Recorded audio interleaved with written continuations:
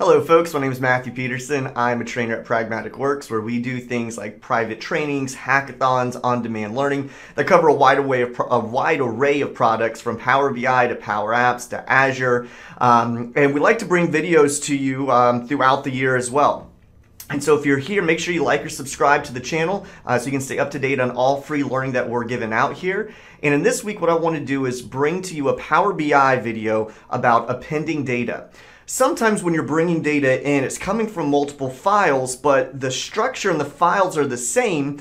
And rather than going back to the original data source and trying to combine it all there, we can do it right from Power BI. So the scenario I'm bringing for you today is I'm doing this because I've done it for my wife, who's a language arts teacher, where they do page counts for their students. And the teachers take the names of their students, what books they read for the month or months, how many pages it was, the date they completed it. And she was wanting to analyze all this data across all of the classes within the 8th grade. So she was collecting data, one of her other teachers was collecting data, and a third teacher in the 8th grade. And they were all in separate Excel files. And she said, hey, can I just bring this all into one? I don't want to copy and paste all of those different files. Is there an easier way to do this with Power BI? Because she has learned, fortunately for her, how to use Power BI as well. I used to be a teacher with her. I taught math, but now I do Power BI, Power Apps. I said, yeah, we can do that. And hopefully this can kind of bring a scenario of where you can use this same kind of strategy with data that you're collecting. So enough talking about this. Let me show you what we're going to do and how we can get this accomplished.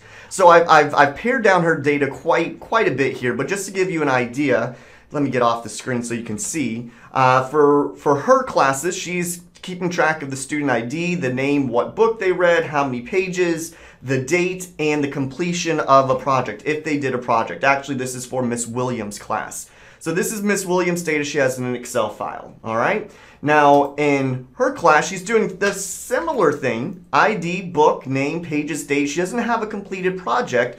So I wanted to bring this to you because some people know about appends, but I've had questions from mentoring sessions that I do. They said, well, what if I have an extra column in one of the files that the other one doesn't have? Or what if the column names are different? Is that gonna mess things up with this append process? Well, yes and no. So let's see what occurs if we do it this way. So I'm gonna come on over into Power BI where I've brought all of those files in already. So I've got Browning's class right here. And then I also have Miss Williams' class. And so we know that the column names, they're not in the same order right now. So if I take a look at Miss Browning's class, she has book, and then she has the name of the student. And in Miss Williams' class, she has the name of the student, and then she has the title of the book. So what's going to happen if we do an append here? So I'm going to start over here on Miss Browning's class. And in order to do an append, what we do is we're going to go to the home ribbon, and then over on the far right-hand side, there is an append queries. And so when I select append queries, it's going to say, okay, you want to append another table to this, basically like copying it and pasting it over, or a cut and paste, so to speak. And how many tables do you want to do this to? Well, I just want to do it to 2 tables, but we could do 3 or more if we wanted. And what I want to do is I want to put Miss Williams' class on top of or underneath Miss Browning's class. So when I pick Miss Williams' class and I hit OK, notice what we have. Student ID, book, name. Now, book, we're getting nulls here. Why are we getting nulls for the book column? Well, because on Miss Williams' class, there is no column called book. She had her column called title. Well, where did that title information go from Miss Williams' class? Well, it went over here at the far right-hand side. And so, because Miss Browning did not have a title column, her original records, a new column is produced called title, but because she did not have a title column, all of those values get replaced to nulls. The same thing happened with completed project. Miss Browning did not have a completed project, so it put it as nulls. So one thing we're seeing right here is that if you have extra columns from one of the tables, whether the one you're appending to or the one you're appending from, you will get nulls if it didn't exist in both of them. So how you want to execute that and decide what to do with the nulls, if you just get rid of the column, replace the nulls with whatever value. But the append process still worked. And more importantly, the order of the columns had no bearing whatsoever. Let's take a look at that.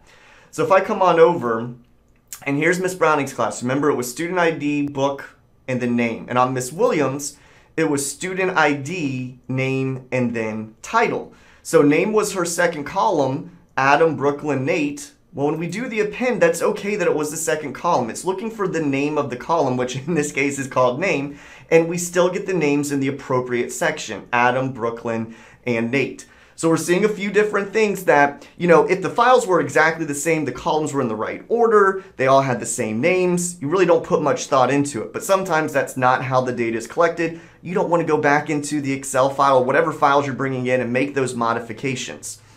So now the question becomes, all right, Matt, how do I fix this? So book and Miss Williams had title, how can I get them into the same column?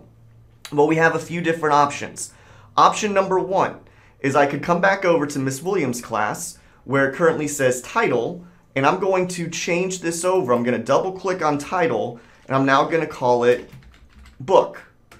All right, so I change it to title, I call it to book, and now if I go to Miss Browning's class, we are good to go. Now it puts it right back into the book title because of that append process. So you can go back and you can modify them. Other things you can do is I just did a regular append. You can also do append queries as new. What that does is any changes you make to the two separate files, it makes a brand new query for you. So let me show you that. So I'm going to get rid of this appended query. I'm also going to, so this is the original Browning's class. I'm going to go back to Miss Williams' class, change her book back to title as well. So now we're right back to where we started to begin with.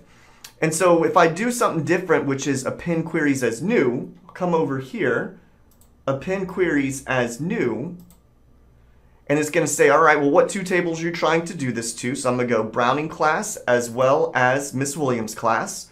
I'll hit OK. And it creates a brand new query for me right here. Now what this query is going to do is this appending of both will occur with whatever transformation. So at the last transform I do on Browning class, I can do any transforms I do here, and then the result of that and the result of all transformations I do on Williams, then once all those results are done, then the append process happens. They're kind of like independent of each other, and they wait for all the transforms, and then they do the final append. So for example, now if I go back to, so if we look at append 1, we still have that book issue here. So let me go back to Miss Williams' class, change her title to book. We'll get rid of it here. Now if I go back to append 1, now we have our settings here. So it's two ways to approach the problem. The first one with the append is it does the append, and then all the transforms you do happen after that, so to speak. Here, you can do the transforms separately, then this append is dependent on all of those transforms as two separate ones. So hopefully this brought some new insights into append, whether you've used it in the past or maybe you've never used it and you're like, yes, I can now save time. Don't have to go back to the original tables, get them all cleaned up before the append happens. There's also another option to do an append from folder where we can put all of our files into a folder, and then we point to the folder, we point to what files we want appended, and then it does the appends. And then anytime a new file gets added to that folder, the beautiful thing is I never have to come back into the query editor. I can just hit refresh, it picks up the new file, and the append automatically happens. So hopefully I'll bring that video to you in the next few weeks. Let me know in the comments if that's something you're interested in. And again, I hope you enjoyed this video. Make sure to like or subscribe, and I hope to see you in the next one.